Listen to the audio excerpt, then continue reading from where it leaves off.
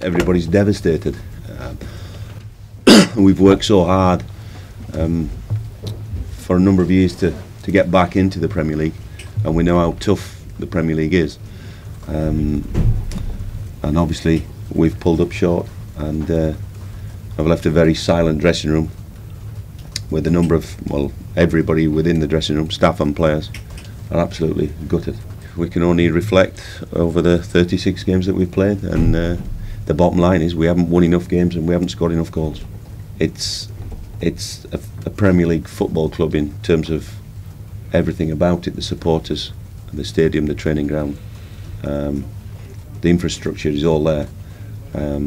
So I think the most important thing is that we finish the season strong. We have 2 games to go.